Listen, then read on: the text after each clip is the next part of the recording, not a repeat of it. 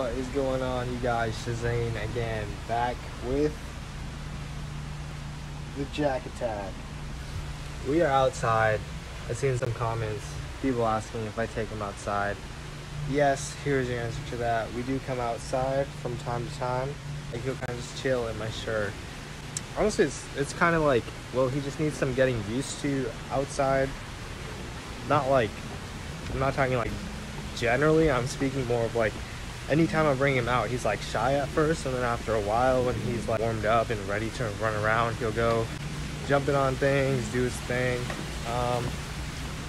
Wish he'd come out though. Come here.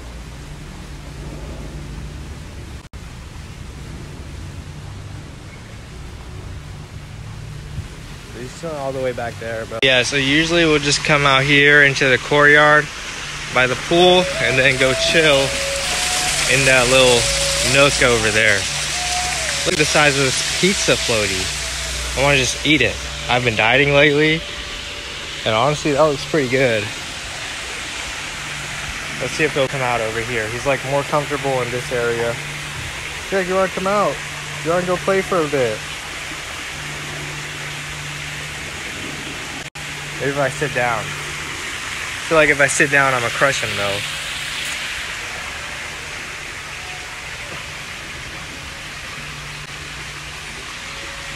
There he goes. And he's off. So it's very like tropical vibes out here. Got this like wall of leaves in this area. So I bet he feels right at home. Isn't that right, Jack?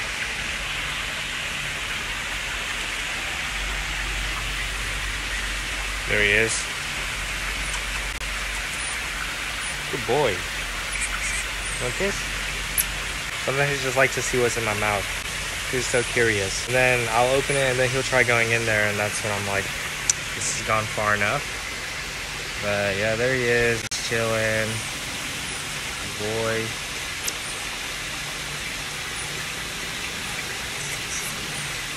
Good boy. You hear the little sounds he makes too. What are you looking at? You wanna sit? Wanna take a seat? Let's sit down. He's just gonna hop right back off. There he goes.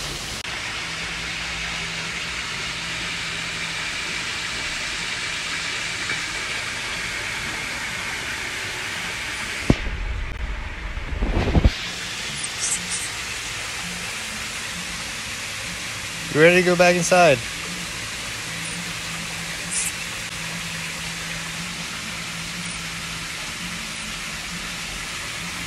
Done? You done playing, or you want to stay out a little bit longer? Oh yeah, a lot of people think if you take them out, they're gonna like turn wild and go like run away first chance they get. But if you take a look at him, he's just like on me, on my person almost the entire time. There's been a couple times where he's ran, like jumped off and ran and like climbed the neighbor's stairs, or even he hopped in one of those trees. Not this big one, but I don't know if you can see it. It's that little one over there. He hopped in that one. Luckily it wasn't that tall of a tree though, so I could just get him out. And he didn't like try and put up a fight when I got him back. He just kind of climbed on my arm.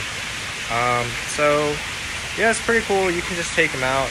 There was one instance though when so I used to, when quarantine started, I used to go work out at my friend's house because he had a garage gym, so I would be going there like almost every day. My friend's place is like, look at him, he's checking himself out in the mirror. Jack, did you see that in the mirror? That ugly ass thing, what was that? But yeah, so I used to go to my friend's house to work out. His place is like 45 minutes away, and I wouldn't want to leave Jack for that long, like 45-minute drive, the actual workout for like an hour, and then 45-minute drive back. There's this like fine ass girl walking through my apartment complex. Anyway, so I didn't want to leave him there for that long, so I would just take him with me, and in the car I would like let him out of his carrier, and he would just be kind of like jumping around, like doing his own thing the whole car ride. And typically before I would get out of the car, I would put him back in the carrier, But there was one time when I kind of just took him out without putting him back in there. He got spooked for some reason and he jumped off me, and then he went under the car and like up. So I was freaking the fuck out because I couldn't see him anymore, but I could hear him. He was like squeaking, and I had just turned the car off, and it was like the engine was hot and everything underneath was hot, and I was looking for him. Luckily, one of my other friends had just pulled up, and then he was like looking for him on the other side, and then we found him. He was like chilling on top of the rear tire. He was like sitting on top of it. I was like, don't you ever fucking do that again. That was probably my biggest scare that I've had with him. Other than that, whenever I take him out, he's not really a problem.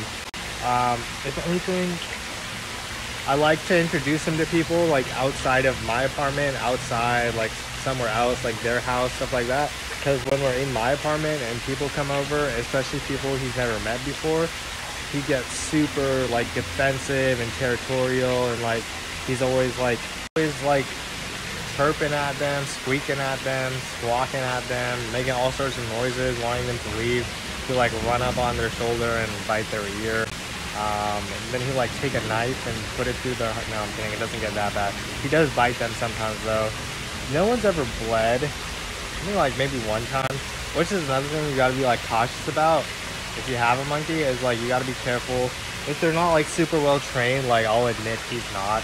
But you gotta be really careful about who's handling your monkey, because if they bite someone, and that person bleeds, or if it breaks the skin, and for some reason that person decides to be like an asshole and reports you, then your monkey can actually be put down, because that's what they have to do to like test them for rabies, to make sure the person who got bit doesn't get infected with rabies. When honestly they could just get a rabies shot and then the monkey wouldn't have to die. Like that's a real story I heard at when I went to pick him up from my breeder. It wasn't my breeder who told it, it was actually someone else who was there. They were like having their monkey babysat. But yeah, that's about it for this video. Just wanted to show you guys Jack outside. I'll catch you guys in the next one. See ya.